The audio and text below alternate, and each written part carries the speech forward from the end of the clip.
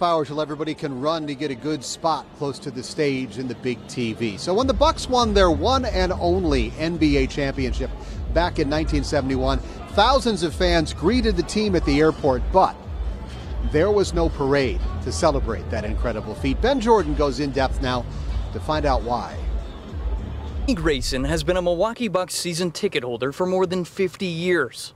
There I am, right there. Her love for the team is on full display in her basement that's filled with hundreds of pieces of Bucks history.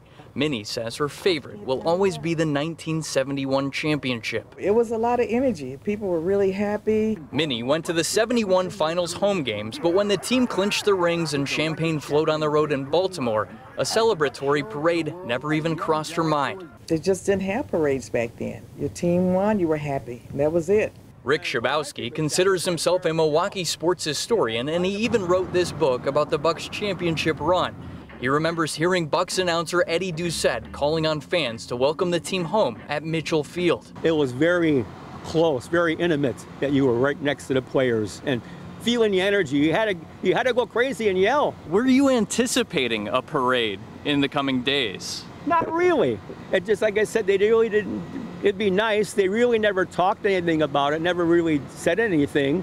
So it just didn't happen. Rick says the New York Knicks, who won the championship the year before, and the LA Lakers the year after didn't get a hometown parade either, as the NBA was just taking off and building viewership.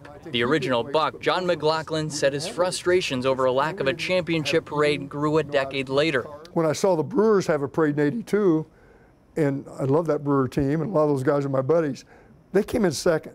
We won it and had no parade. That's when it hit me. The Brewers weren't the only ones. In 1957, the Milwaukee Braves championship team rode down Wisconsin Avenue where tens of thousands of fans lined the street. Baseball was more of a king of the sports back then, the World Series and stuff.